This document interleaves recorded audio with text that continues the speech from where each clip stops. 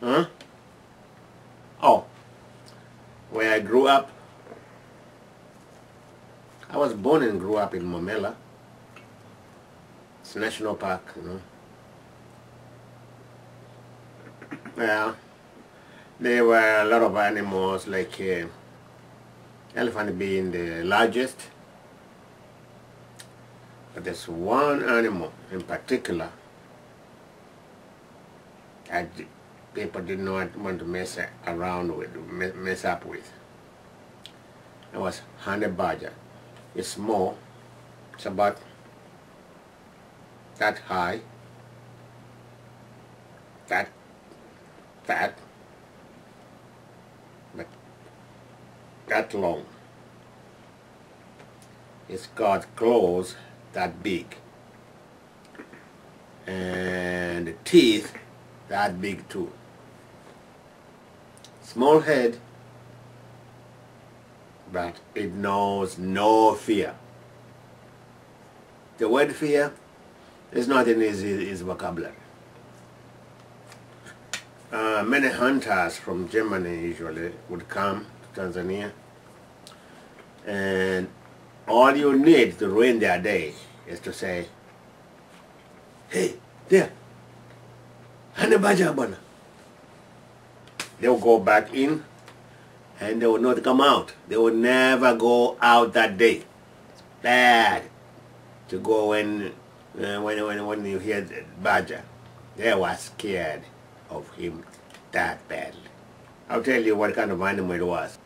Many stories have been told about this honey badger, that it goes to African hive, which is around, and it pushes with its back until it removes it from its hook where it's hooked it to the tree. And then before that falls down, it jumps down and the hive lands on his back so it doesn't break. That seem logical, reasonable? I'll tell you, I met them myself, but today I'm going to tell you about two incidents. Now my uncle David Funa. Hello, Uncle David, you there? Naili? And Afraili? Isaiah? Isaiah is his firstborn to my uncle David. And Betha too. Hi Betha. I always, whenever I went home, I would sing with Betha. And then the Kirwa husband. Hi there. This is about, and the Kirwa is about your father-in-law, as much as it is about other people. You know, he raised the chicken. And one day, he got up, he found a chicken dead. He went inside another, and another, they found 30 chicken dead. I mean, only the head was chewed off.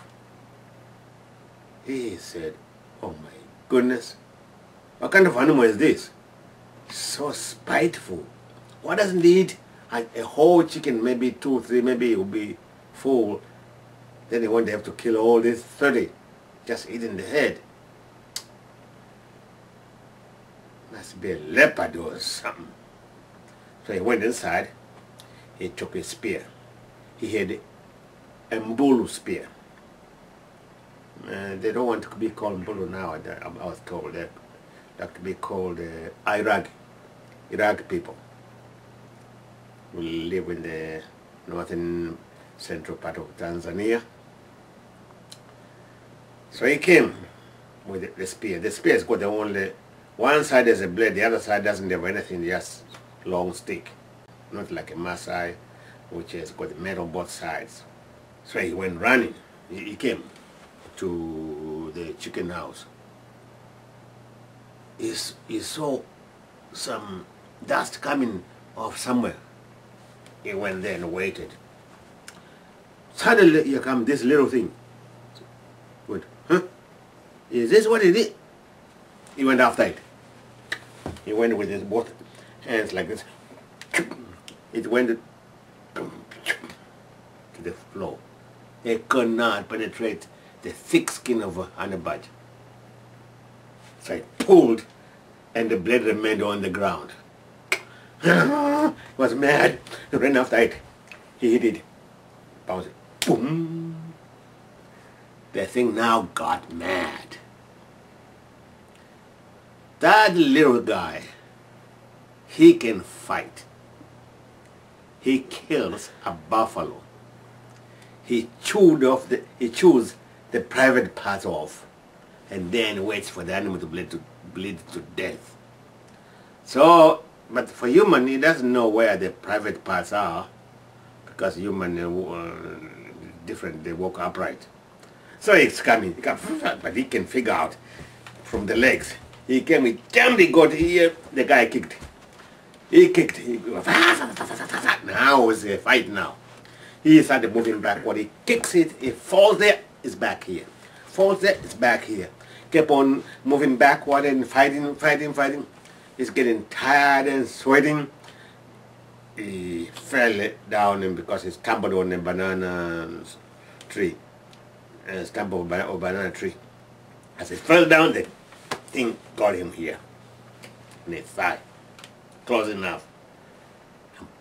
Took a chunk over there. And he remained crying there. And the thing was gone. He never messed up with the honey badger again.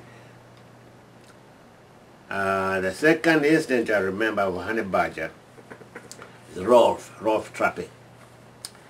He had gone with some people to hunt, and then on the way they said, "Bwana, please, could you kill us some porcupines? We'd like to make porcupine stew." Okay. He showed me where they are. There are some caves around here. They're usually there. So they went there. As soon as they got there, they heard a fawn of a deer crying underneath. Said, "Oh boy, this must be a leopard. Get me a leopard." He went on the other side. He said, "Okay, you go inside and scare him to come this way. Make a lot of rattle and noise so he can come this way." So he waited on this side. He thought this is going to come this way. He came all right, but it was not a leopard. It was a little thing, honey badger. He looked at this, he thought, this, where's my bullet on this? Went with his gun back. Boom! Oh, the guy now got mad. He came after him. Now he can't even shoot him because he's already here. He kicks him, he comes back. Kicks, he comes back.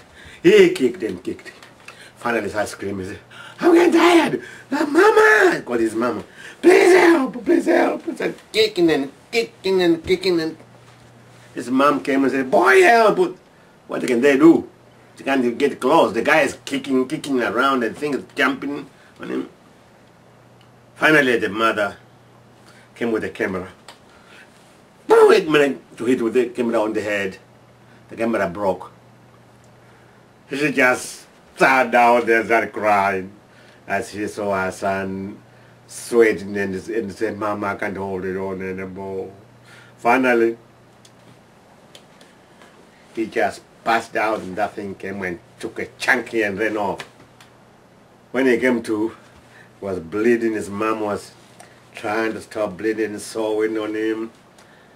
Oh man, he had to go home and nurse his wound. Now, Rolf, you say, "Hey," we call him Mr. Fist, Mangunde. "Mangunde, honey badger." He goes back in, he won't even come out. Mangunde will never go out if he knows there's a honey badger. From that day, he learned his lesson. So, if you are in Africa and you see a honey badger, whom I've only seen once, after hearing all those stories, what would you do? I I've only met honey badger once in my life. What would happen if you met honey badger after I told you this? Well, imagine I was told and told things he did since I was little. And now, at one time in my life, I was in a boarding school. I'm coming home from school.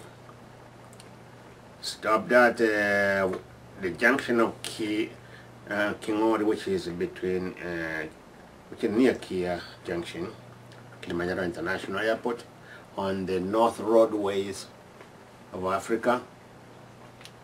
And I'm going up to Kingori. I have 2 suitcases. I'm walking. Suddenly, it was a full moon. I could see the silhouette of beehives, and there are some things there. So I think, could those be honey badgers? As a boy, I forgot. Oh, I'm going to kick them. Let me see what they will do. I threw a stone to them. They came down. There was not the only one. There were 3 of them. And they're all coming after me.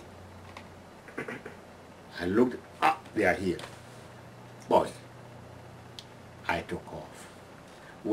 Now, the problem is I have these 2 suitcases. And I'm running like I'm carrying nothing. Running for my life. Paku, paku, paku, paku, paku, paku, paku, paku, paku, paku. Until I ran out of energy. Well, what do you think happened? Do you think they caught up with me? You tell me. What do you think happened? Did they get my suitcase? Did they get my food? What happened? You finish the story. Thank you.